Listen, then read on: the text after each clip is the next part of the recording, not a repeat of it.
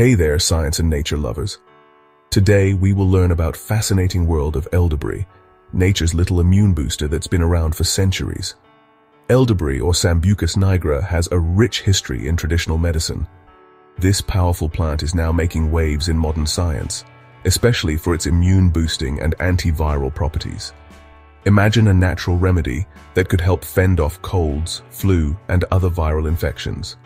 Sounds amazing, right? Let's get into it. Elderberries are incredibly versatile. You can find them in syrups, teas, and capsules, but the extract is where the magic really happens. The secret lies in compounds called anthocyanins. These little warriors stimulate our immune system and combat viruses.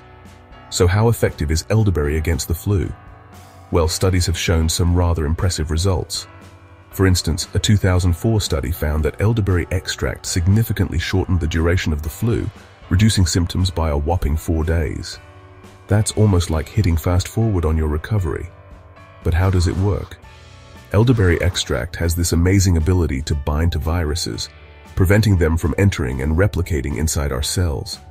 Plus, it helps boost the production of cytokines, which are crucial for our immune defense. Talk about a beneficial. Elderberry doesn't stop at fighting viruses. It also helps reduce inflammation, tackles sinus infections, and supports overall immune health.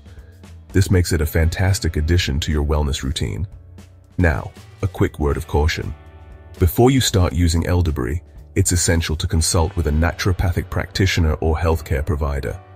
This is especially important if you're pregnant, breastfeeding, or on immune-suppressing medications. Important caution. Raw elderberries can be toxic, so always use cooked elderberries or commercially prepared products. Elderberry is a fantastic natural remedy with benefits that science is still uncovering. It's like having an ancient ally in your modern wellness arsenal.